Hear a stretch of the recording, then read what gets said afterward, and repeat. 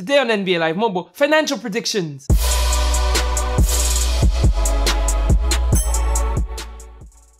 Yo, what is good, killers? Hitman here, back with another video. So my last video I talked about my predictions for gameplay wise at the worldwide release. I'm just making a few predictions, so if you haven't checked that video, go ahead and click it right here.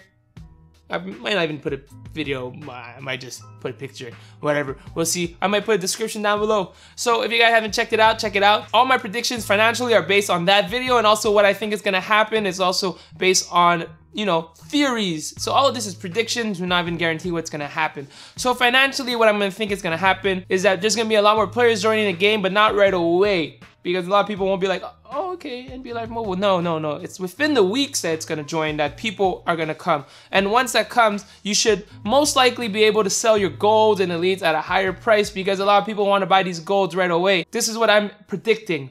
Gold price and silver price, and no, maybe not silver. Yeah, gold and silver prices will be up at the first week or two.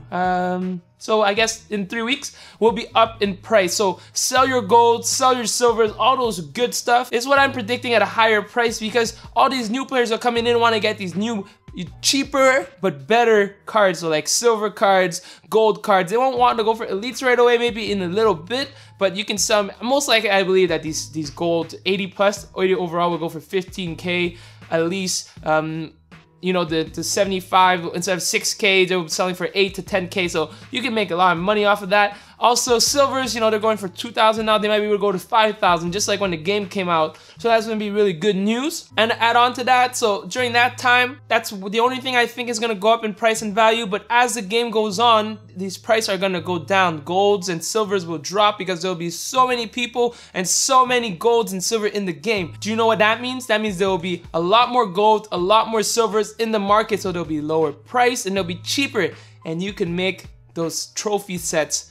And oh my god, we're gonna make trophy sets at a lower price, and you can make large quick sales for a lower price. So you might be able to make large quick sales for less than 20K. We'll be optimistic. I don't know if that will happen. We'll see.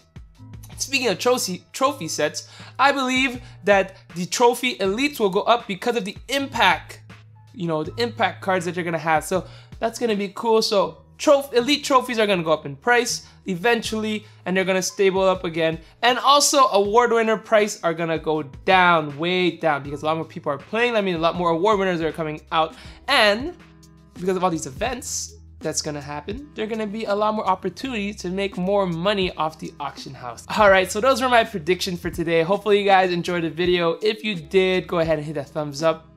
If you didn't, hit that dislike button. And if you want to see more of this type of video, go ahead and hit that subscribe button and let me know if you guys agree with me or not. All right, I'm out. I'll see you guys next time. Kill it.